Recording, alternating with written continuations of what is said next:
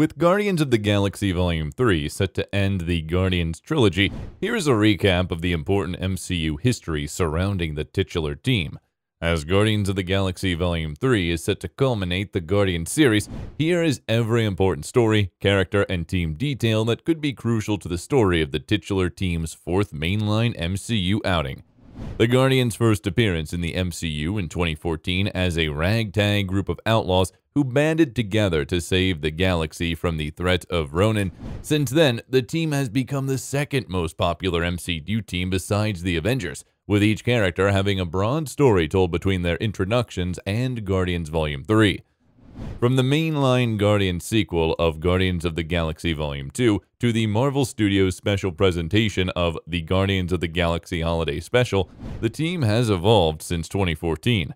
Aside from these MCU entries, however, the Guardians have played roles in other projects, like Avengers Infinity War, Avengers Endgame, and Thor Love and Thunder, with Disney's Guardians of the Galaxy Volume 3 ending this current iteration of the team. Here is a definitive recap of their MCU journey since their inclusion in Marvel Studios' sprawling cosmic universe.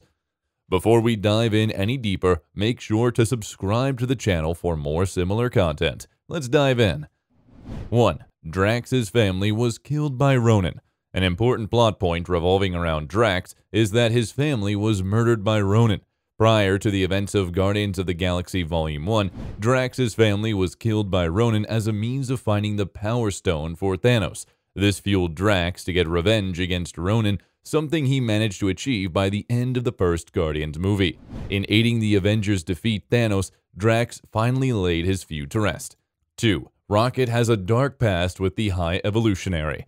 As Guardians of the Galaxy Volume 3 is set to focus mostly on Rocket's character, it is worth noting that his dark past with the High Evolutionary, the film will feature the Marvel Comics villain as an antagonist, linking to Rocket's origins in the MCU. In the first Guardians, Quill notices Rocket's cybernetic enhancements before Rocket, later in the film, states that he never asked to be made. The third Guardians will detail Rocket's origin and how he was created and abused by the High Evolutionary. 3. Groot was reborn in Guardians Volume 1. One of the most interesting plot elements of the Guardians centers on Groot, and the fact that they have actually been two separate versions of the character in the MCU. At the end of Guardians Volume 1, Groot sacrifices himself to save his found family. Rocket then regrows Groot, who eventually became Baby Groot, Teenage Groot, and Young Adult Groot in Guardians 2, Avengers 3 and 4, and Guardians 3 respectively. After Guardians 1, Groot was reborn with new memories and a new personality, meaning the original Groot was killed in the first film. 4. Drax and Mantis have formed a close bond since Guardians Volume 2. Aside from the new familial bond shared with Quill, Mantis is closest to Drax out of the other Guardians. Since Volume 2, Drax and Mantis have been shown to form a close bond, from their humorous antics and heartwarming bonding in the second film to the same that occurred in the Avengers film and the holiday special. Drax and Mantis' dynamic will likely be showcased heavily in the Guardians Volume 3 too. 5. The Guardians rebuilt Nowhere as their home base after Endgame.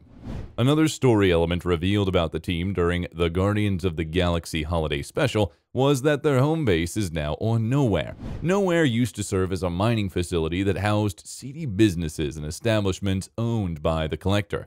After Thanos was defeated, the Guardians bought Nowhere from the Collector and began rebuilding it, allowing it to function as their headquarters. This location will likely be featured heavily in Guardians of the Galaxy Volume 3 as well. 6. The Sovereign have sent Adam Warlock for revenge against the Guardians. Based on the marketing for the film, Guardians of the Galaxy Volume 3 will pay off the end credit sequence of Volume 2. At the end of that film, the leader of the Sovereign race, Aisha, vowed revenge against the Guardians for the latter stealing treasure from her people. This led the Sovereign to create a new being named Adam, who would be the next stage in their evolution. This character, Adam Warlock from Marvel Comics, will serve as one of the primary antagonists for Guardians of the Galaxy 3, played by Will Poulter. 7. The Guardians have new members in Cosmo and Kraglin. Aside from the core Guardians members of Star-Lord, Gamora, Drax, Mantis, Rocket, Groot, and Nebula, the team has two new members for Guardians of the Galaxy Volume 3. These come in the form of Cosmo and Kraglin.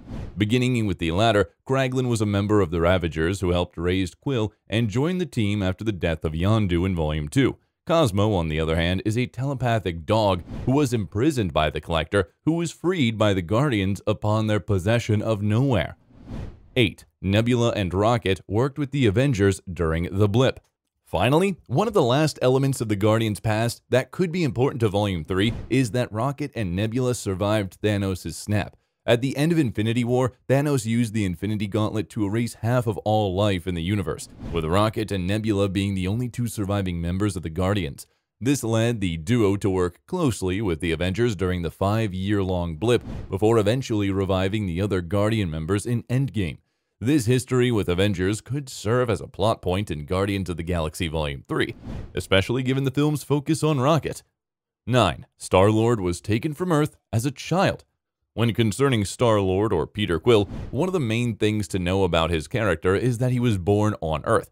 In the first Guardians of the Galaxy, Quill was shown in 1988 as a child of Meredith Quill, who is sadly dying of cancer. After Meredith passes, Peter runs out into the Missouri wilderness, only to be captured by an alien ship led by Yondu Udonta. Yondu was hired to bring Quill to the latter's father, but chose to keep him due to the attachment they formed.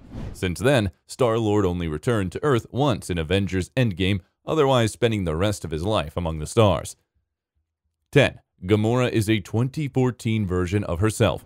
The main plot point that will be important to Gamora's character in Guardians of the Galaxy Volume 3 is that she is a version of herself from an alternate timeline. In Avengers Infinity War, the Gamora introduced in Guardians Volume 1 was killed by her father Thanos. Avengers Endgame then introduced a new version of Gamora from 2014 before she met Peter or the other Guardians. This version of Gamora traveled to the present to be reunited with the Guardians, only without any memory of who they are or their connection to her.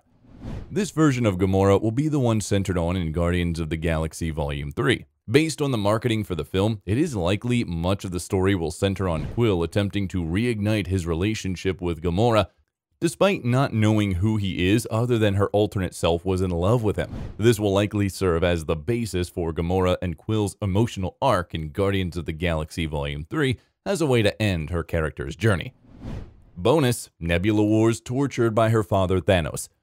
Gamora's sister, Nebula, will also be a part of the Guardians in Guardians of the Galaxy Volume 3. Nebula began as a ruthless warrior, dedicated to earning Thanos' approval by any means necessary. In the first film, Nebula served Ronan and as a result, helping the latter to obtain the Power Stone and aiding his attempt to destroy Xandar. However, Guardians of the Galaxy Volume 2 greatly humanized Nebula, revealing that her yearning for her father's approval comes from the years of abuse and torture he inflicted on her due to her not being as strong or capable as Gamora. This led Gamora and Nebula to reconcile, something heavily featured in Avengers Infinity Wars and Avengers Endgame. Similar to Quill, it is likely some of Nebula's emotional arc in Guardians of the Galaxy 3 will incorporate her attempts to reconnect with Gamora, as she and Nebula were not particularly close in 2014. Also, Nebula's journey could include how she feels now that her father has been defeated, after the years of trauma she suffered at Thanos' hands prior to the Guardians of the Galaxy Volume 3. That was all from us today for this video, folks. See you in the next one.